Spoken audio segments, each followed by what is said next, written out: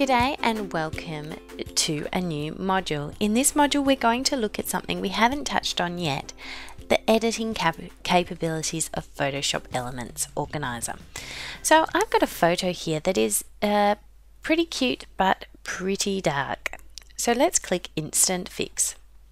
Instant Fix loads up this Instant Fix view where you can crop your photo, and it has suggested crops for you, fix red eyes, add effects that are kind of like Instagram filters, apply a smart fix, which is, as you can see, super easy, adjust the lighting, or the color, or even the clarity of a photo.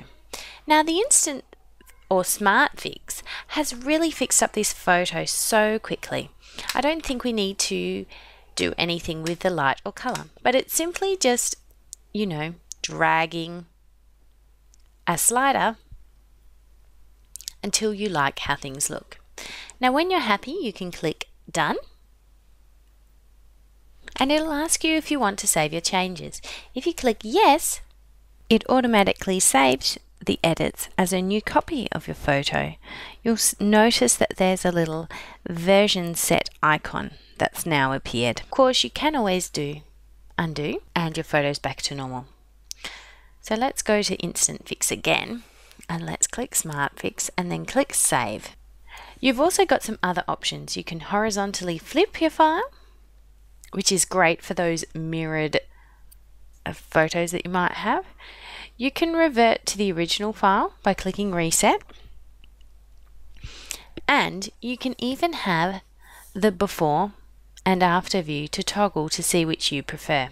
And of course, if you want to do anything advanced, you just click on Advanced, and then you can open in the Photoshop Elements Editor. If you'd like to learn more about editing photos in Photoshop Elements Editor, you'll want to run over to DigiScrap HQ and check out the classes there.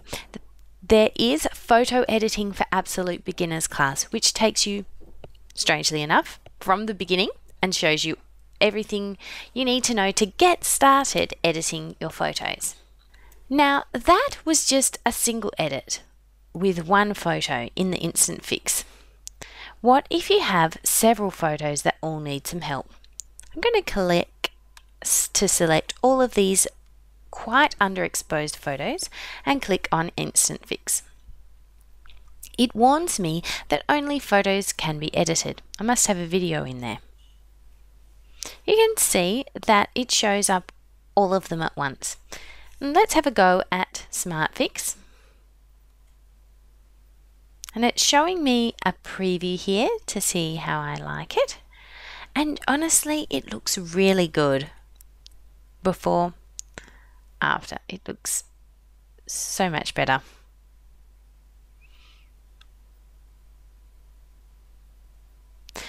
Now, just to show you that you can do more than just click on Smart Fix, let's just adjust the light in these photos manually.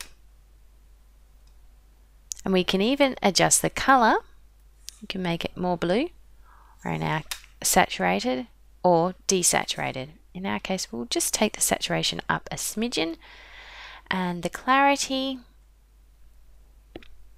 up a little bit.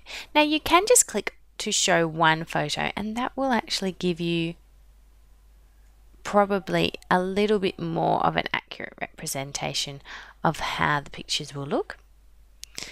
And you can go back to see all photos, flick through, yep, that looks pretty good, and then you just click Done. I'm going to save my changes. Now again, it's just writing them directly to the JPEG file.